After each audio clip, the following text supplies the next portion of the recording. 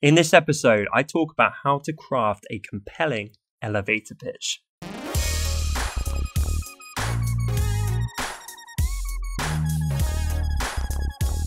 Welcome to episode 77 of the Honest Entrepreneur Show. My name's Tom Ross, and let's get into it. For anyone watching rather than listening on YouTube right now, you can probably see I'm getting like sleepy little eyes. We're drifting off here. I think it's the heat of this office. It's the end of the day. We just batch recorded a bunch of these episodes, and I love doing this show, but something about it, I just kind of get into this trance-like state by the end. So if I nod off halfway through this question, whoever's asking it, I apologize.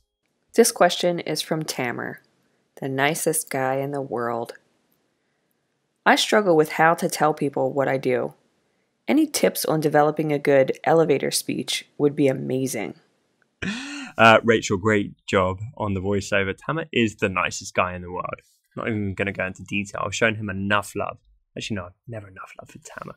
All the hearts for Tamer. Tamer is a sweetheart. Elevator pitch. Man, it's a toughie. I'm not going to lie. This is something that I have not historically nailed myself, but I definitely recognize the power in having a very solid elevator pitch.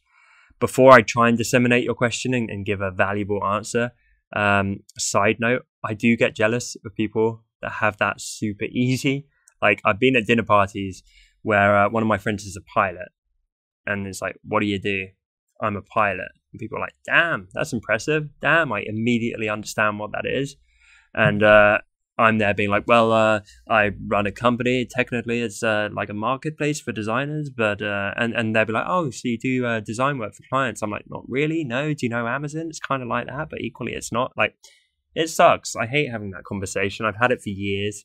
So yeah, I mean, aside from just being able to like sell yourself better, I think just avoiding social uncomfortableness is a pretty good motivation to nail that elevator pitch. Because when you got something that slips right off the tongue and kind of hammers home with people, yeah, it's a good thing. So my advice would be, like anything else, devote time, treat it like a project that you can actually plan.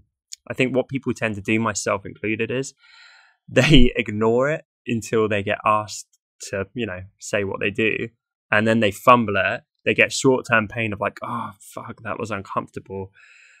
Like, I need to come up with something better. And then they forget about it again until the next time it happens. So like anything, if you were coming up with a headline to your website or, a slogan or whatever it is, you would sit down and devote like project time for nailing that. So same thing for your elevator pitch. And the irony is, if you nail your elevator pitch, it probably will actually inform your marketing, your website headline, your copy, and all that kind of stuff. So there's all kinds of side benefits going on.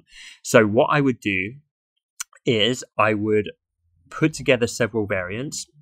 I would survey and see a response from your audience. I would put it on stories on Instagram and that kind of thing. And I would say, like, which one's clearer, A or B? Like, which do you prefer, like A, B, C, or D?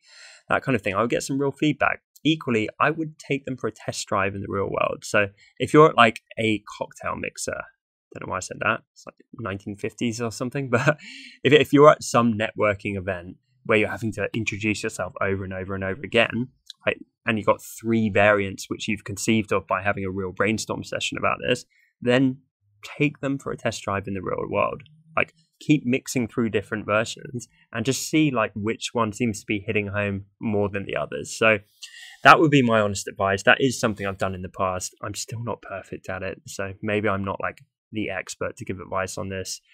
Something that's worked for me is realizing it's about more than just the words. So for me, a lot of it is from like the emotions and the enthusiasm that I associate with it.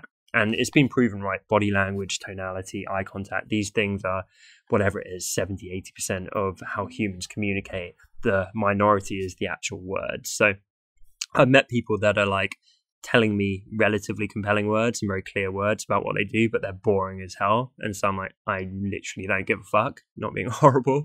And then I've had people that are like a little bit vague, but I'm like, oh man, they're really like bubbly, like enthusiastic character. They seem super passionate about what they do, and I'm not sure I fully get my head around it, but that's awesome anyway. So I try and be that guy. And I can tell sometimes I'm like losing people. They say, what do you do? and I'm like, well, I run this startup company. We're in the graphic design space, and we provide the resources that designers use day to day. For me, I actually have to use an analogy. So I'll be like, see that wine there with the label? Well, the font on the label, a designer made that, and he would have bought the font to put on the label. That's the kind of stuff we sell.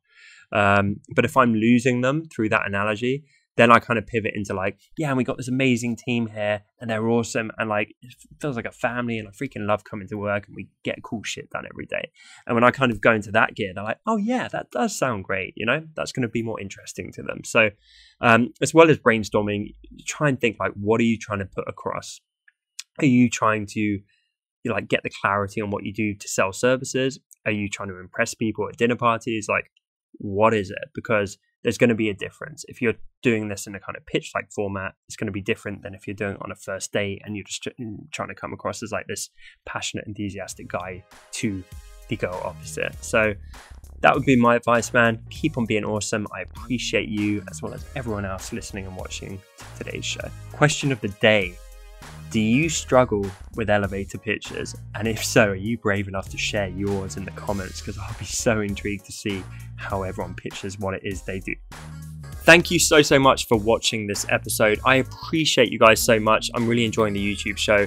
If you are too, then be sure to hit the subscribe icon and tick the little bell to get notifications when I post new content on this platform.